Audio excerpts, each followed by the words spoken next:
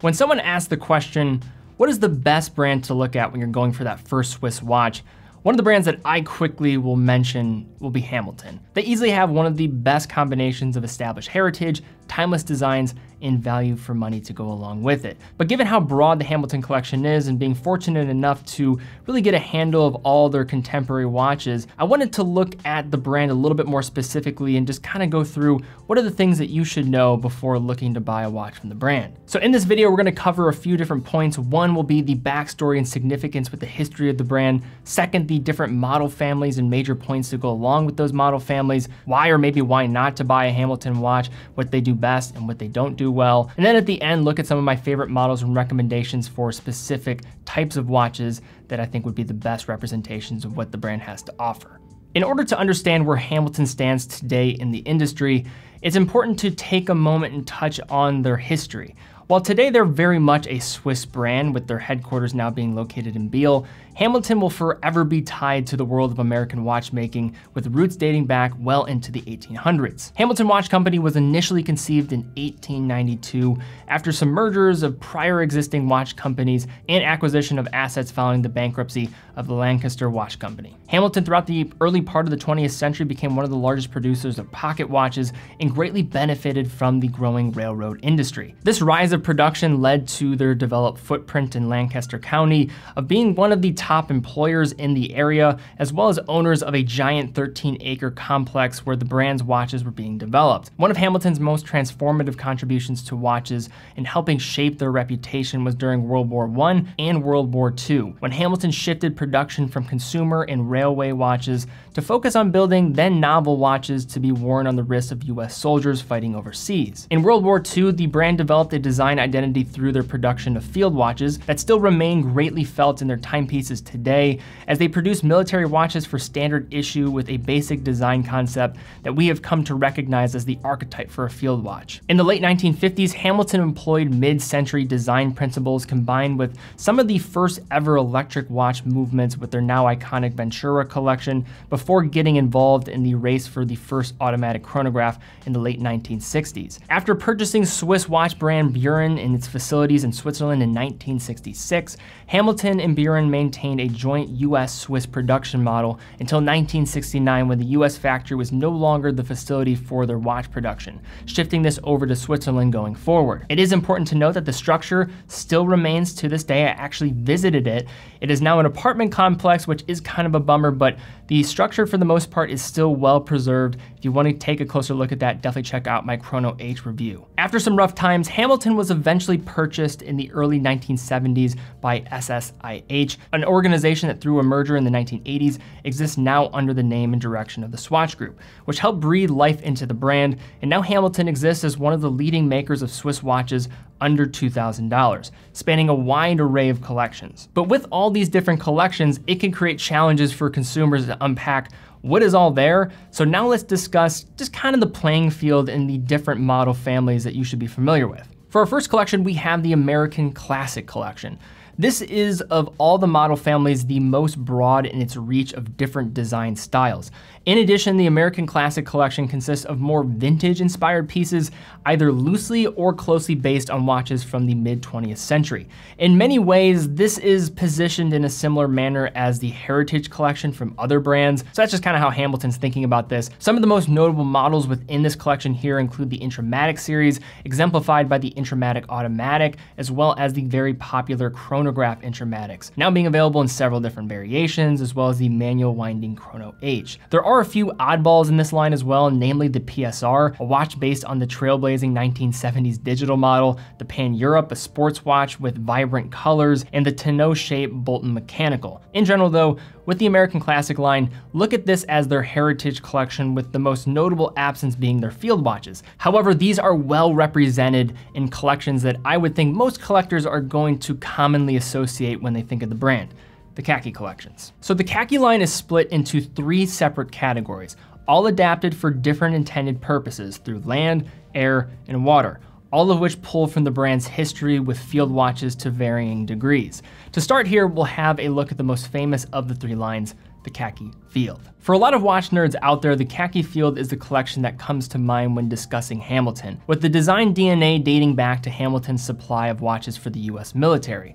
As the modern field watch concept solidified in World War I, Hamilton supplied more than 1 million watches during the Second World War. Today, Hamilton is responsible for what is pretty definitively the best entry-level Swiss field watch of this style, with the manual wound khaki field mechanical at $500 in a variety of colors and now available in bronze most recently. These models are probably the closest representations of the classic field watch design from Hamilton, but for those wanting something with a little bit more of some modern looks, you're probably gonna have some more favoritism towards the khaki field automatic, which offers a bit more water resistance in the process of 100 meters and drops the faux loom. This line probably is the most grounded in its core design formula, as no matter the complication or model, from the khaki Day-Date autos or the khaki Kings or the fan favorite Murph of interstellar cinematic fame, they all do a nice job with reverting back to the original field watch DNA. In tandem with the brand's reputation of producing field watches for infantry forces, Hamilton also has a history of producing watches for military divers, including the Hamilton Canteen, utilized by early underwater demolition teams, a predecessor to the US Navy SEALs. Today, the khaki collection is diverse, ranging from the mass appealing khaki Navy Scuba models to the marine chronometer-styled khaki Navy Pioneers, all the way into the more aggressive pieces from the likes of the khaki Navy Frogmans. Although there are definitely some great watches in this collection, I think if you had to pinpoint one area where Hamilton is not gonna be maybe delivering as much as some of the competition or even some of their other collections, will be more in the dive watch category. For our final pillar of the khaki series, we have the khaki aviation line, Hamilton's home for pilot watches. Now this is a large collection as well, again with vintage inspiration, with one of the best representations being the khaki aviation pilot Pioneer, paying tribute to the W10, a vintage military watch produced for the British Ministry of Defense from 1973 to 1976. There's also plenty of room for more modern expressions like the X-Wind or the fan favorite khaki aviation pilot Day-Date, which also made its way within the movie Interstellar. And as you probably have caught on to so far, Hamilton certainly loves some good old-fashioned product placement in cinema, but they do it better than most brands out there. Next is one of the more polarizing designs from Hamilton, the Ventura. So this model family has its origins dating back to the late 1950s, being best known for its triangular case and purposefully futuristic look meant to highlight the then impressive electronic movement within. Another Ventura claim to fame is that Elvis Presley famously was a fan of the line and wore one on the 1961 film Blue Hawaii. In terms of placing the Ventura among Hamilton's overall catalog, it is definitely one of the crazier options, but the interesting history and distinctive look make it a notable part of Hamilton's entire brand vision. From eccentric designs back to mass appeal, we now have the Jazzmaster line. This name originated from the 1950s, but now this model family in a modern context refers to contemporary dress watches with broad ranges of design and complications, though the majority feature a similar case concept. When it comes to what collection has the most models, this is actually the leader of the pack with over 100 references, and has become more of a catch-all, ranging from the mass appealing Jazzmaster Auto to the many skeleton variants and their unique regulators, as well as their other value-packed Viewmatic autos that walk the line of dressy and casual. Now going from the largest to the smallest collection, we have the often overlooked Broadway family. So this line has less than 10 pieces total under its umbrella now looking at the modern collection, leading to this probably being the most forgotten by both enthusiasts and the brand itself. The Broadway collection is best known for their distinctive looks with that use of a prominent color vertical line traveling up the dial center.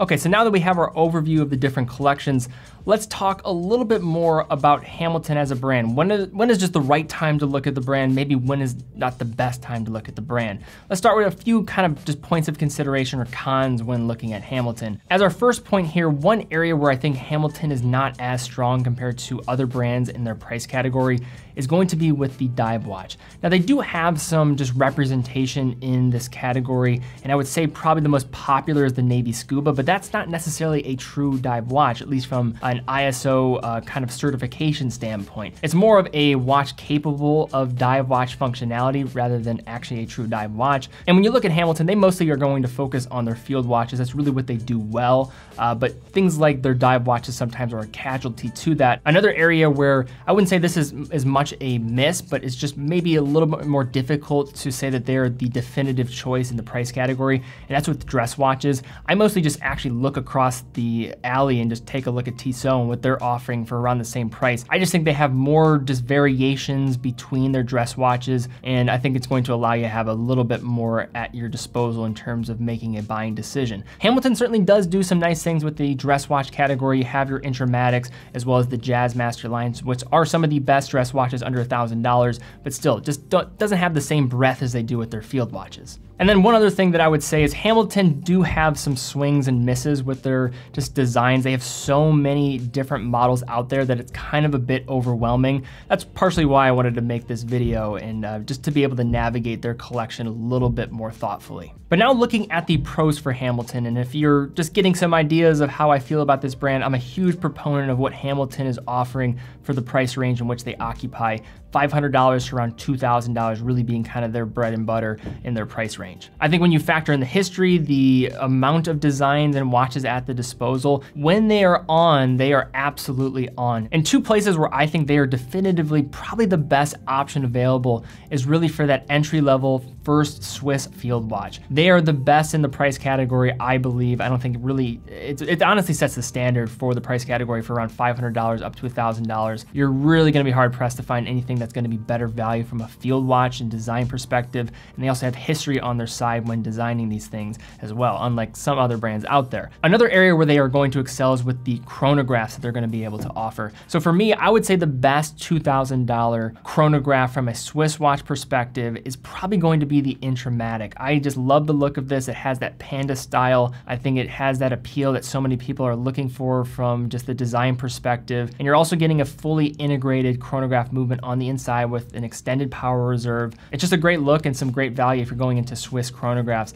I definitely recommend checking out my entry-level chronograph video if you just want some more context around where this one is positioned compared to the competition. Another reason why to look at Hamilton, and there are going to be some carryover effects when you're looking at, say, the likes of other Swatch Group brands, but their movements are also going to be very hard to compete against for other brands that are outside the group. All of their movements are going to typically have extended power reserves with them. So usually how they're going to go about this is dropping the beat frequency from, say, like an ETA base caliber from 28,800 vibrations per hour down to 21,600 vibrations per hour to 3 Hertz. So this is going to really allow the stored energy in that mainspring to be maximized to hit those power reserves of 80 hours in some instances, which is honestly incredible for this price range especially, because typically when you're seeing that type of reserve, that's usually associated for really kind of high-end movements and in-house calibers. Just a quick rundown of their different movements. You have the H10, which is going to be the automatic modified movement based off the ETA 2824, so kind of the automatic version in their 3-hand models.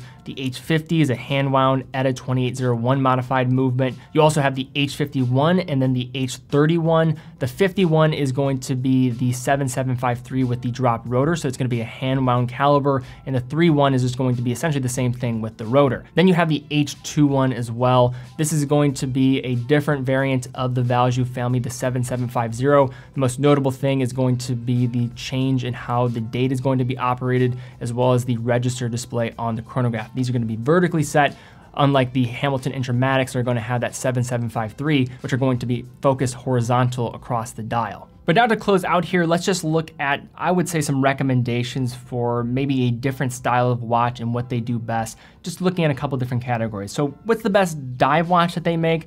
Now again, I think this is the area where they kind of lag behind some of the other brands in the price category. I would just recommend the Navy Scuba, even though it only has 100 meters of water resistance. It's not gonna be ISO 6425 compliant. It still, I think, is going to be the best looking as well as kind of value pack proposition from Hamilton when you're dealing with this diver-esque style design. Now when dealing with the best field watch, this is an absolute loaded category. This is really what the brand does the best. And if you're looking at this, I think you have to go for those entry-level models as a great place to start and just recommend. You have your khaki field mechanicals. So these are going to be the hand-wound versions at around $495 starting price. Depending on the different strap option and case material, that will change. Then you also have the khaki field auto, which is going to offer up 100 meters of water resistance, which is going to also lean into a bit more of a contemporary design format with dropping the faux loom markers. There, of course, are a ton of different options, but I think these are great starting points. And then you can kind of have some fun from there with the different things like the Khaki King, day dates, or looking at something like the Interstellar models. When it comes to chronograph, there are a few different options. I think the one that's going to be the most popular, as well as my personal favorite and just recommendation, is going to be the intra-matic automatic chronographs. You could go for the Chrono H as well, but the upside of having a manual wound chronograph, you don't really get to experience that with the thickness, so it doesn't really give you that much upside there.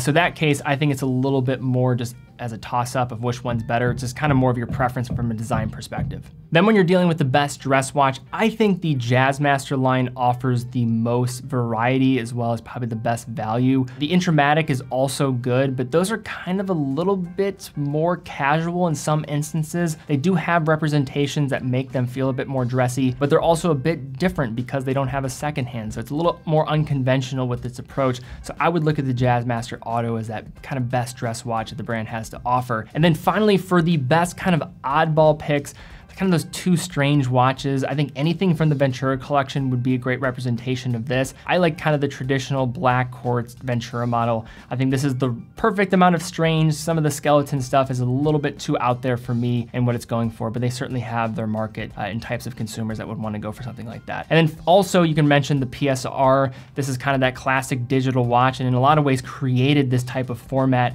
with it on the bracelet. Kind of has that bubbled like case that is very strange from a modern context, but it has its charm, and I actually kind of come to appreciate it and think it's pretty cool. So that's just a rundown of Hamilton, their different models, their collection, when to look at the brand, when not to look at the brand. If you guys did enjoy this video and you want me to do this again in the future for other brands out there, I'd be happy to do it. This is something I just wanted to test out. Hamilton being a brand that I really just appreciate and what they represent in the marketplace. They do a lot of things right. There are some things that they kind of lag behind some other brands in the category, but I just wanted to start kind of talking about this type of perspective because I know when you're looking at a brand for the first time, sometimes it can be a bit overwhelming. So I just wanted to kind of set the foundation with a video like this. So if you did find it helpful, please give it a thumbs up, subscribe, and hit the bell icon. That thumbs up will be a great indicator that you want to see more of these in the future, so really would appreciate that. Also, if you're in the market for a Hamilton watch, TeddyBaldassarre.com, we're a full authorized dealer of Hamilton watches, so be sure to check out the collection that we have available. In addition, if you want to stay up to date with the content, be sure to follow along on Instagram, see some great photos of watches in the process. But guys, thank you again so much for watching. Be well, and I will see you all very soon.